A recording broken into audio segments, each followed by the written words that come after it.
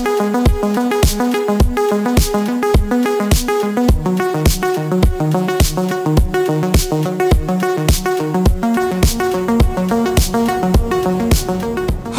there he is, Mr. Fucking Crazy Man.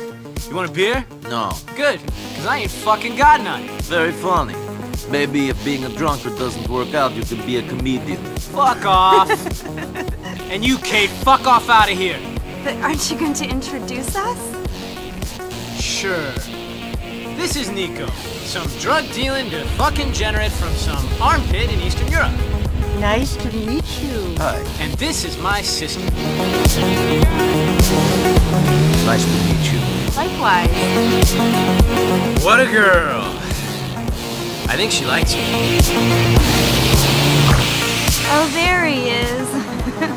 The sophisticated European. I don't know about that. So, how are you? I guess. Hey! Don't stand there talking to him on the doorstep. Ask him in. Oh, come in. This is nice, isn't it? What's nice? Getting out, doing stuff, getting to know you. So you. So me what? So are you another one? Another what? Another one like my brothers, the tough guy with a death wish. A man eager to get into hell as soon as possible. Probably. How annoying! What is wrong with you people, you men? What's wrong with me? Quite a lot, I'm sure. Why don't you want to live? To live a normal life, I mean. Get married, have kids, not steal, rob, kill. It can't be easier than having a job, I mean. I don't know. I have lived a complicated life. I was in a war. Sounds like you still are. Maybe. Well, for a murdering, thieving idiot who can't talk about things, you're kind of nice. Thank you. Don't mention it. I was good once.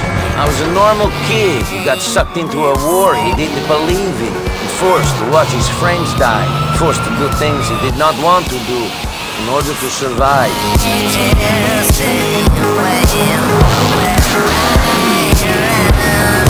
I've tried to make the right choices, to surround myself with good people rather than bad ones. Good people like you. I feel like I want to get to know you properly. I've tied up a lot of loose ends in this city recently. I feel like it's time to move on. Start living my life right. But you're a tough guy with a death wish. A thieving, murdering, drug-dealing idiot. Do you think you can just walk away from all that? I can try. Good luck, Nico. I really hope you can walk away. But do you think the men you've dealt with will just let you leave and walk into the sunset? They will have to. I thought that when you do the work that you do, that people get their hooks into you, and then there's no way out. I've had some trouble telling right and wrong apart before. After the war, I was involved in a life I felt was not for me. If I can get pulled into this world, I can pull myself out. My past does not haunt me in the way that it used to. I've tried to separate myself from it. And I'm ready to try to be good.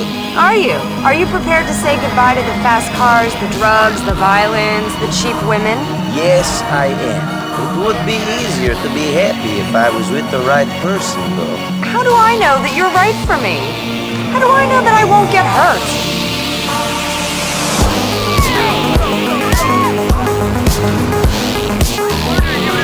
I'll look after you, Kate.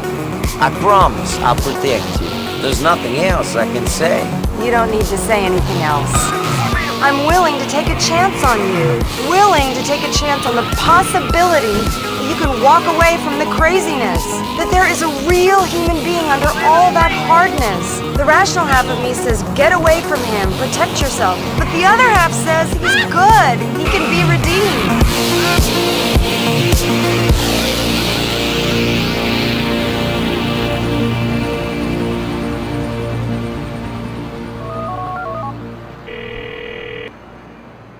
Hey, Kate, are you coming to Roman's wedding? Can you pick me up and take me there? I'll be at my ma's.